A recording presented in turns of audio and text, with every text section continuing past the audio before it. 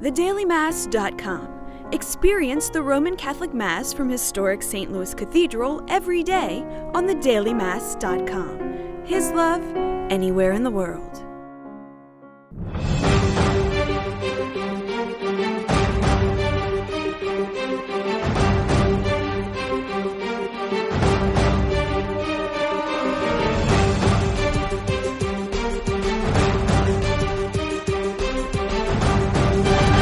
Good evening, I'm Sarah McDonald. And I'm Jason Angelette. Welcome to Issues in Faith.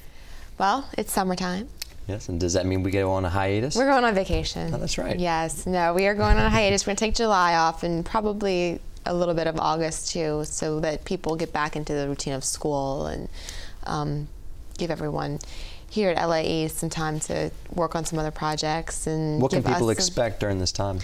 We'll be running some reruns of. We'll pick some of our favorite shows, and if viewers have a favorite show that you'd like to see again, an interview you'd like to see again, let us know, and we'll try and pull that. And you know, I think it's a good time for people to kind of catch up on things. And summertime is a time of vacation, and you know, the Holy Father every year, before he goes on his own retreat vacation, sends out a message about the importance of rest and relaxation and bringing Christ into that rest and relaxation so that you're rejuvenated spiritually as well as physically and mentally.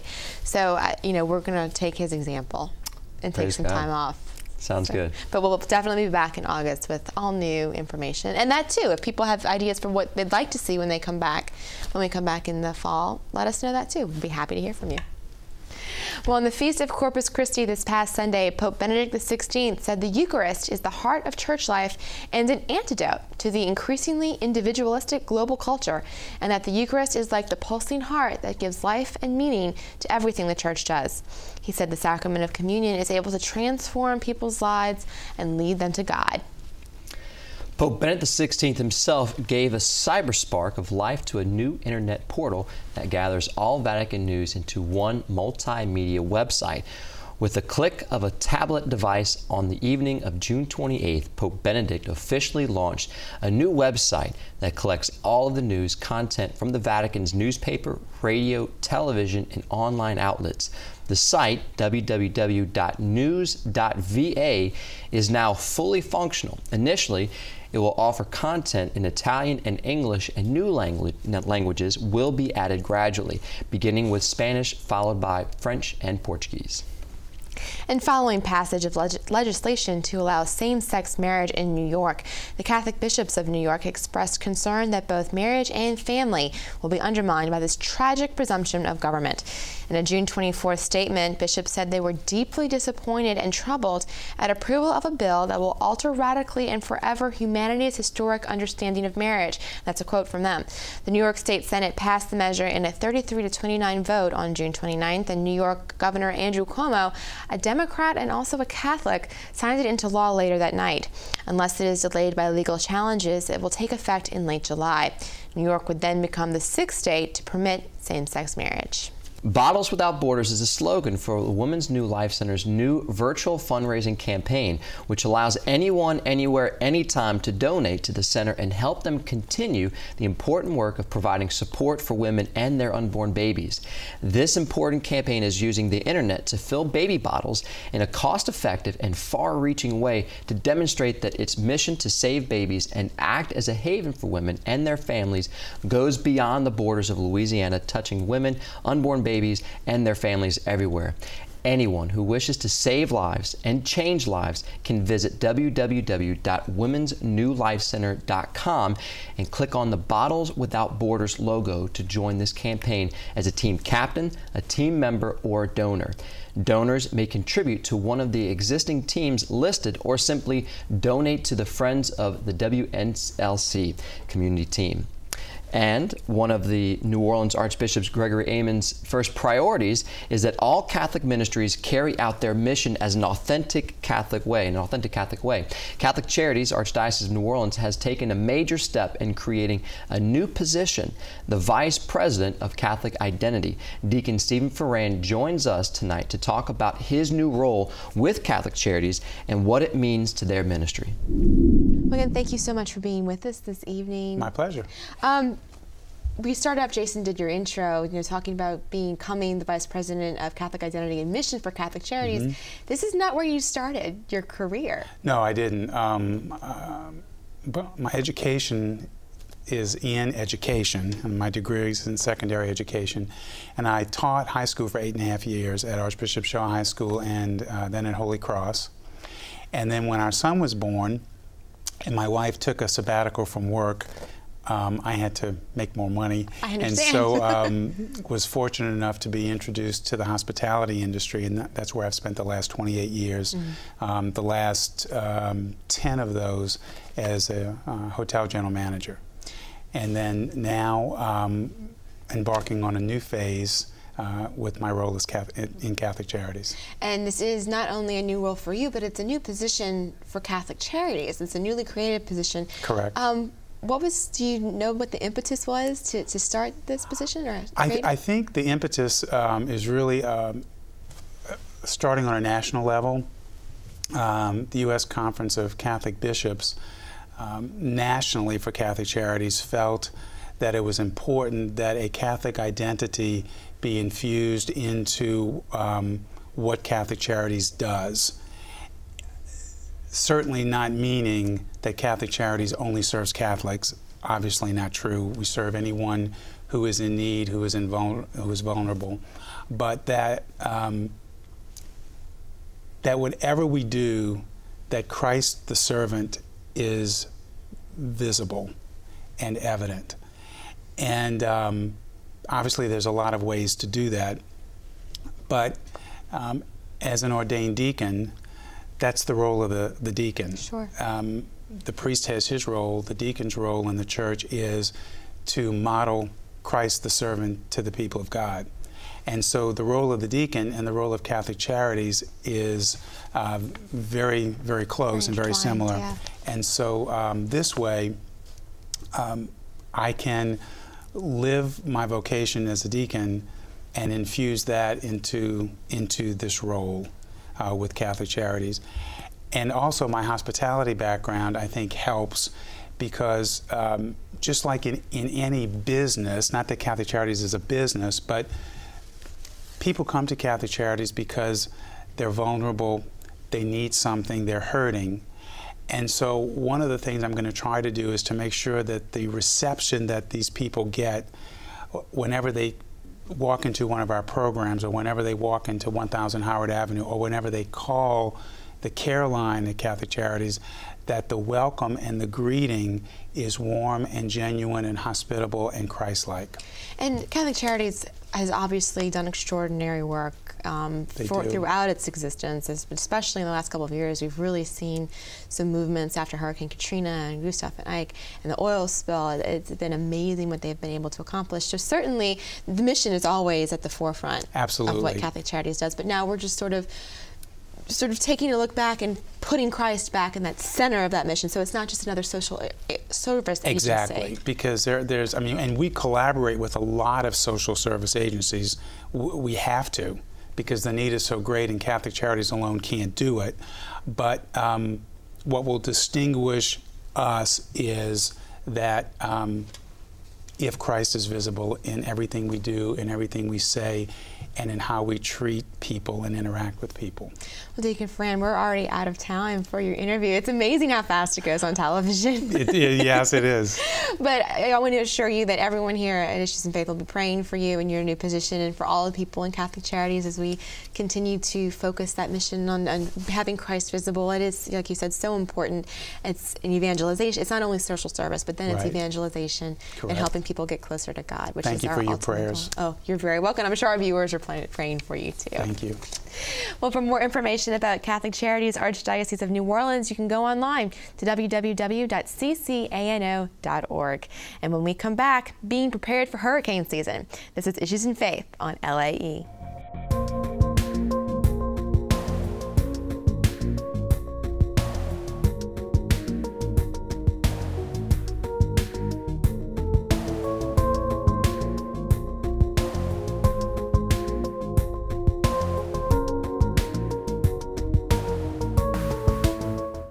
Hey, check this out.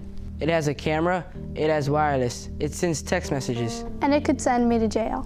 In a 2008 study, it was estimated that 20% of teens have electronically sent nude or semi-nude pictures or videos of themselves. Sending or receiving photos like these could result in child pornography charges and other consequences. Parents, please take time to talk to your children about what they send and share with others. For more information, visit www.archdiocese-no.org. When it comes to your children, stay informed and stay involved.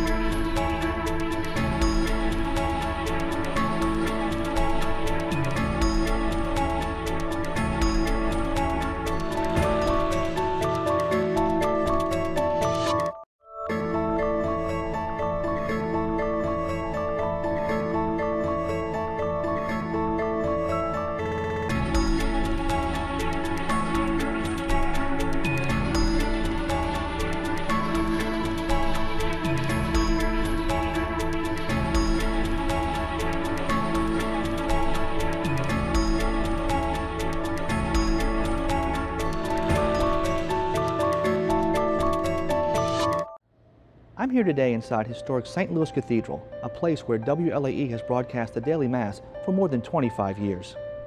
A recent PBS ruling ensures that this valuable service will continue on WLAE for those looking for daily inspiration, and for the many who are homebound or in our area hospitals who can't attend Mass. But in order to continue to provide the Mass every day, we need your financial support now more than ever. I'm asking you to please consider donating today. We have numerous partnership opportunities available. For as little as $32 a month, you can help fund the televising of the Daily Mass, a program that lifts the spirit and enriches the lives of so many of our viewers. And for a donation of $50 or more, we will send you this beautiful signed poster of St. Louis Cathedral as our gift. Please send your contributions to WLAE TV, 3330 North Causeway Boulevard, Metairie, Louisiana 7002, or to donate online, log on to WLAE.com and click on the picture of St. Louis Cathedral. For more information on partnership opportunities, call 504-866-7411. At WLAE, we've worked hard to keep the Mass on the air. Now we need your financial support to keep it going. I know that you'll help us if you can. Thank you, and God bless.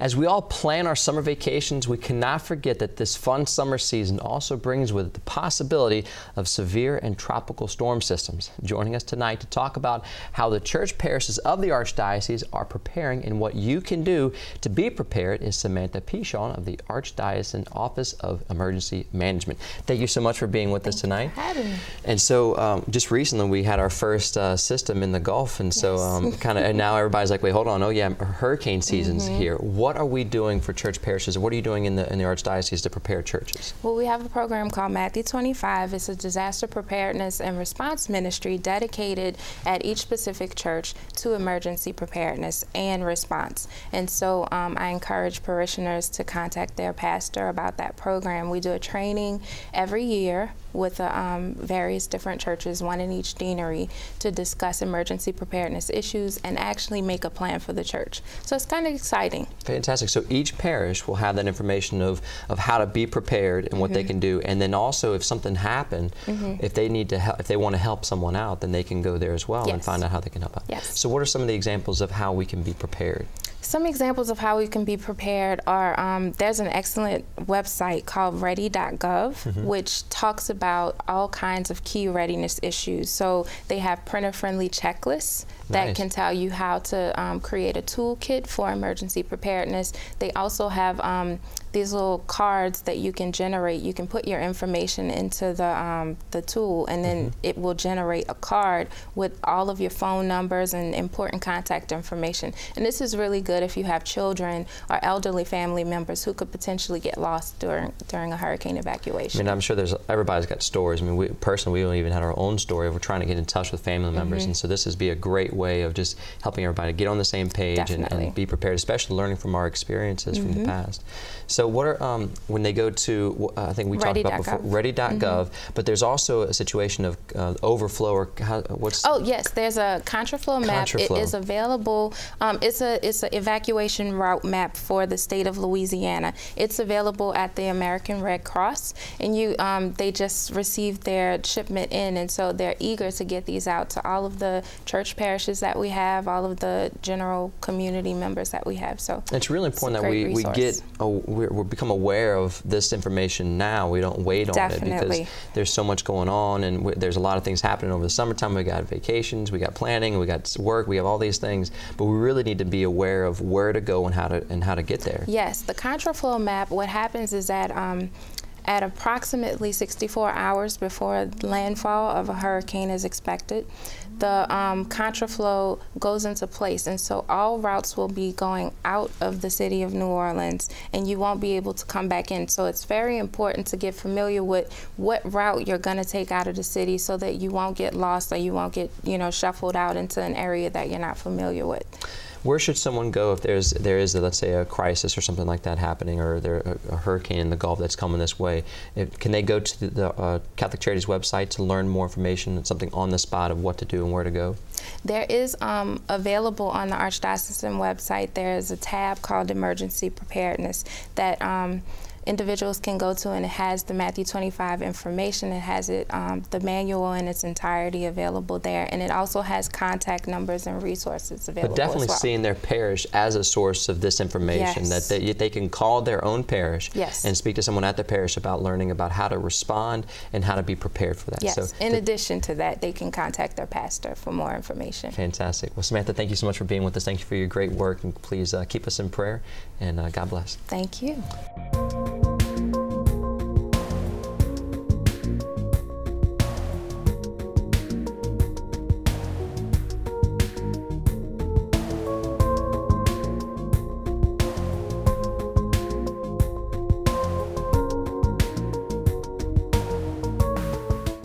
Hey, check this out.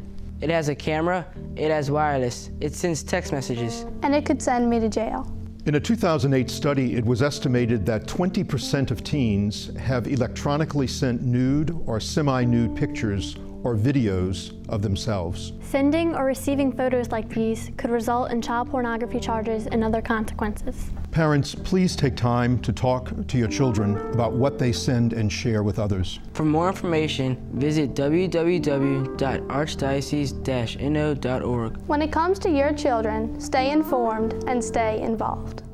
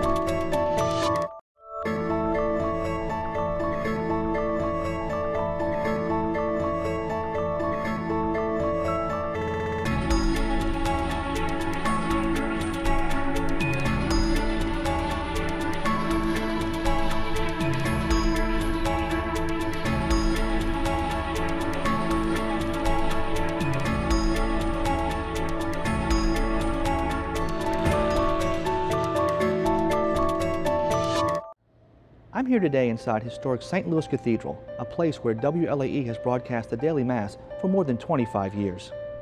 A recent PBS ruling ensures that this valuable service will continue on WLAE for those looking for daily inspiration, and for the many who are homebound or in our area hospitals who can't attend Mass. But in order to continue to provide the Mass every day, we need your financial support now more than ever. I'm asking you to please consider donating today. We have numerous partnership opportunities available. For as little as $32 a month, you can help fund the televising of the Daily Mass, a program that lifts the spirit and enriches the lives of so many of our viewers.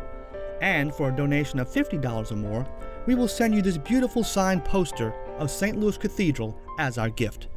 Please send your contributions to WLAE-TV, 3330 North Causeway Boulevard, Metairie, Louisiana 7002, or to donate online, log on to WLAE.com and click on the picture of St. Louis Cathedral. For more information on partnership opportunities, call 504-866-7411. At WLAE, we've worked hard to keep the Mass on the air. Now we need your financial support to keep it going. I know that you'll help us if you can. Thank you, and God bless.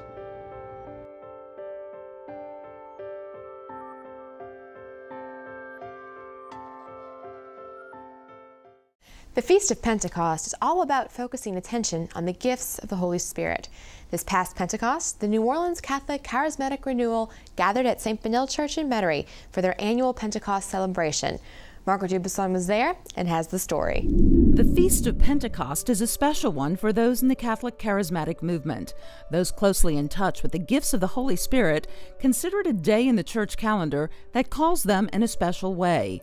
The members of the Catholic Charismatic Renewal of New Orleans gathered on Pentecost Sunday at St. Benil Church in Metairie for a rally and Mass. People in the Charismatic Renewal have a desire to get together and celebrate Pentecost, which is, in a sense, our feast. I mean, it's a feast for the whole church, of course, but people who've experienced the Holy Spirit in their lives, I think, desire to celebrate that on this feast day, Pentecost. The celebration included praise, worship, singing, and testimony. If you listen closely, you'll hear that these Catholics are praying in tongues. It's something many Catholics don't frequently see or experience, but Patty Mansfield explains that it's a way of freeing yourself in prayer and expanding your ability to pray. Sometimes when we pray, simply relying on our own understanding, we're really limited. But God has given us this wonderful gift of tongues so that we can intercede and let the Holy Spirit pray through us. The celebration also included testimony from several people, including Lane Bowden, who's now on the faculty at the Academy of Our Lady. She talks about her youth as a rebellious, troubled teen and her conversion during retreat in Steubenville, Ohio, where she experienced the presence of the Holy Spirit in a manner very similar to the apostles on the original Pentecost. After that, Lane says, she was convinced that God was real and present in her life. I could feel him in me, and it was almost like the scales of my eyes had fallen, and I knew my name was Lane. I knew that God was real, and you couldn't tell me that that's not a truth. I just knew it. What Lane experienced in Steubenville was a great rush of wind that she heard and felt. Her reaction shocked those around her. One night they bring out the monstrance, so Jesus in the Eucharist and the monstrance, and when they bring him out for the adoration and the procession, it was literally like wind. You could hear it from one side of the tent. It started to go through, and you could hear laughter and crying start, and then like a wind, it swept through, and by the time it gets to me, I'm crying. And the only thing I could feel was I felt so guilty. I was just convicted. I was convicted of how difficult I was with my parents and teachers. I was convicted of how rude I was, disrespectful, how I was a brat, you know, like I was just very convicted, and I was very sorry. And so then I noticed that people were looking at me, and so I got uncomfortable, and I could hear them saying, oh, she must have done something really bad. On this Pentecost, the charismatic gifts really move the faithful. Father Marty Gleason, who celebrated Mass for those gathered, says this feast is very meaningful for charismatics. Pentecost is a great feast. I mean, it really is, when you look at what we're celebrating, it really is the completion, culmination of the mission of Christ as his promise to send the advocate and is fulfilled. And we also look at Pentecost as really, you might say, like the birthday of the church, because this is really where we, this joint mission of Christ and the Spirit is now moved into the church. You know, we are, you might say, in the kingdom of God right now. Jesus brought the kingdom of God, but it's sort of an already and a not yet kind of thing. You know, the kingdom is here, and we often glimpse it, but it won't be really here in its fullness until Christ's return. For Issues in Faith, I'm Margaret Dubuisson. About 150 people attended the celebration. The group has a number of activities planned, and they invite your participation. Check out their website at ccrno.org for more information on upcoming events. If you have a question for us or an idea that you'd like to see on air, please write to us at Issues in Faith, 3330 North Causeway Boulevard, Suite 345, Metairie, Louisiana 7002, or email us at questions@wlae.com. Plus, if you miss an episode, you can catch up online at www.archdiocese-no.org. And that's our programming for this evening. For all of us at Issues in Faith, thanks for watching and have a great summer. Thanks so much for watching. God bless.